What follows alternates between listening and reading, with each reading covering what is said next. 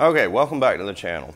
Today I'm going to show you some more of the day-to-day ins and out things that you might see in your brewery, or things you could expect once you start working as a brewer in a brewery or a brewer's assistant, something along those lines. Right now I've got to check gravity on a couple tanks, but I've got to drop the cone. In order to do that, I've got a little bit of setup. It's not too complicated. Your setup may be simpler, it may be more complex, but this is a fair representation of what you got to do. But anyway, enough, and let's just get to it. All right.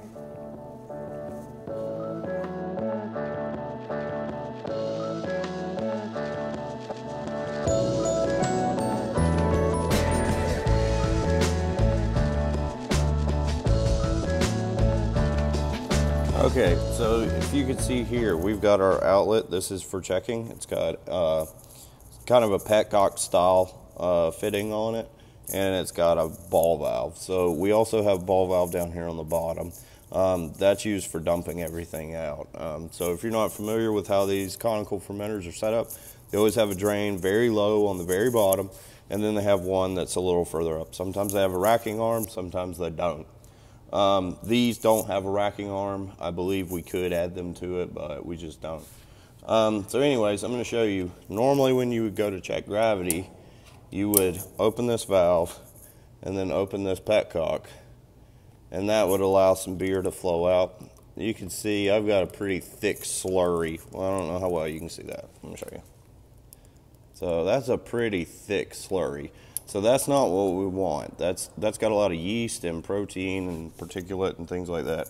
So I'm going to drop the cone, and I'll show you exactly how I do that.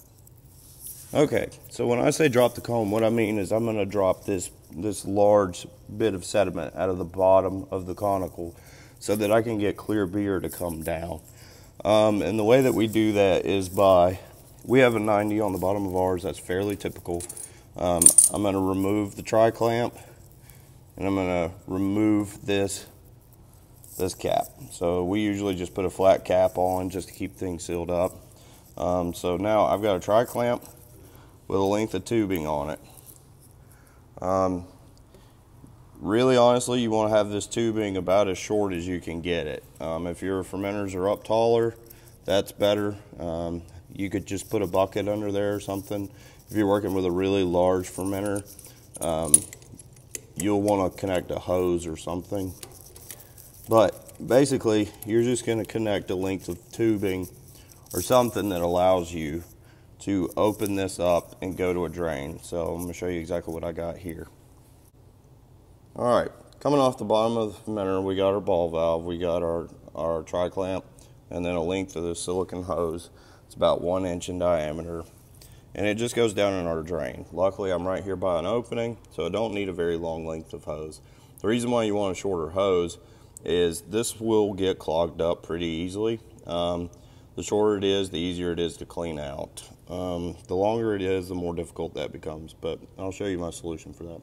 But basically what I want to do is open this valve. Now you see I've opened it. There's no other valve in between. I've opened it, and we're just slowly starting to get a trickle of sludge to come out. So you see that down there. So ideally you would want the sludge to come out in a slow but steady pace and fill up this tube, meaning that there's no clogs or blockages. In this case, I've got a pretty slow flow, if any at all. Actually, there's nothing moving currently. So I've got to fix that, and I'll show you exactly what I do to fix it. All right, so what I was gonna do is apply a little bit of CO2 pressure at the top, but I actually don't have to. We started to get some flow. Usually if you give it a little bit, it will start to move, but sometimes you can get air locked inside. And if you provide a little bit of CO2 pressure, it'll help build up enough pressure inside the tank to actually just kind of push that through. But in this case, I didn't need to. But I don't want oxygen ingress, and I don't want to suck sanitizer back up through here. So sometimes I'll just hit it with a little CO2 just to help clear that up. But we seem to be coming out somewhat steady. This is about the pace that you would expect to see. and you're going to stop once you start to see clear beer. Okay, as you can see, we've finished dropping our cone. We've got clear beer in our line. This is a brown ale. So we have clear beer in our line, which means that the bulk of that sediment cone is dropped out and is now pretty much just gone. What you may want to do is put a little CO2 in your tank. Not a ton, you know, you got to let it bleed back out, but we're going to put a little bit of CO2 in our tank just to replace that head pressure, just to make sure that we don't accidentally introduce oxygen into the tank. There's going to be a fair bit of troop that drops out of these tanks, so that's why you always want to make a much larger batch of beer than what's going in. So if you want to get a full 3 barrels of volume, you know, you want to do like 3 1/4 barrels. So just the cost of doing business. All right, so now we're going to check our gravity, and you're going to need a bucket. You don't really need to. It just depends how much of a mess you like to make. So I'm going to open this valve up, and then I'm going to gently open this petcock, and we're going to try to get some liquid beer to come out. There still may be sludge in the beginning, and that's what the bucket's for. So once I'm getting clear beer coming out, or as clear as I expect it to be at this point, then I'm going to close my petcock. Sometimes you may have to open that up a fair ways, and it's better just to close the ball valve in that instance. But in this case, we've done a good job. So I'm just going to slowly release beer and into our cylinder.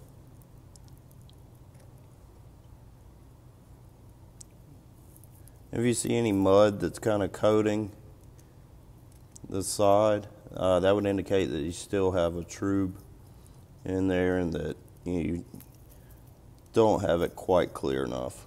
So there we go. We got a full pour. So I'm going to let this sit, find a bit of level ground, and then let that sit, and we'll take our actual measurement. And as always, don't forget to spray with sanitizer.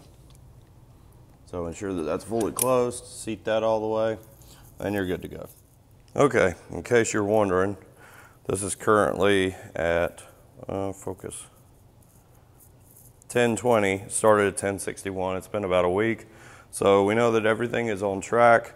I'm going to measure pH just for reference, but other than that, that's exactly what you need to do. I know this video was a little bit longer than it probably should have been. I mean, all you're doing is dropping the cone, not that big a deal.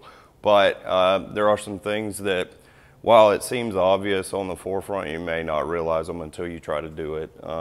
If you do end up in a situation where that cone is clogged and it cannot come out, always try to apply CO2 pressure to the top.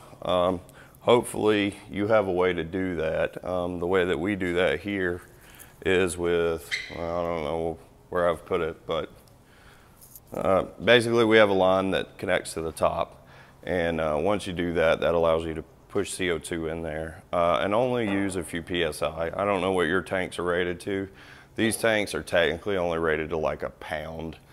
Will they hold more? Probably, but that's kind of what they state is like a pound or so. But anyway, aside from that, about the only thing you can do is wait. So you can give it some time. Now, sometimes when you're cleaning these out at the end of your session, your cycle, and you've transferred them bright and you're cleaning these out, sometimes what I'll do, if that's clogged up down there, I'll take my garden sprayer and put it on the end of that silicone hose and just blow through it. Blow a ton of pressure through there until it's just like, just jetting through the bottom of there. And then let the hose off and stick it back down in there and let it drain. And that always does a really good job of cleaning it out. So hopefully you found this informative. If not, a still phrase from Seth over at Burn Peak. Hopefully you found it informative. If not, I hope you found it entertaining. Probably not, but I hope you have a good day. Thanks for watching.